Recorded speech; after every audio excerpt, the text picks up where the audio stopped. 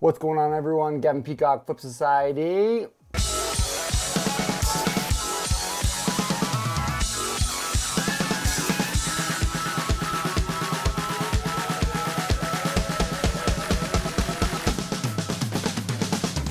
Hope everyone's having a good spring out there. We're finally getting some warmer weather in Toronto, and as you can see behind me, I've been starting to do some spring arranging with all the gear, just a little tidy up.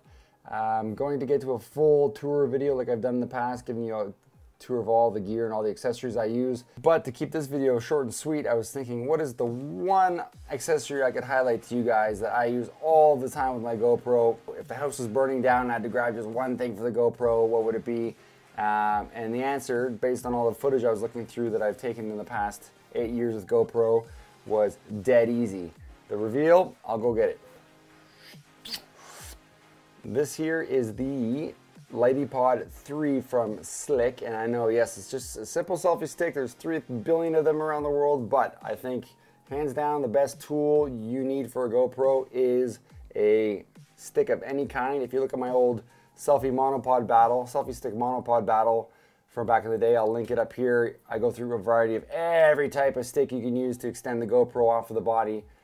For bang for its buck and the number of unlimited ways you can get a camera angle and bring the camera in and to from the action using a selfie stick, I really don't think any other mount over there on the body, off the body, suction cup, clamping can equate to the power of these selfie sticks, and it just shows proof is in the pudding. I'm going to show you guys a wicked compilation of all the shots through all of the years of my 365 Days of Awesome compilations,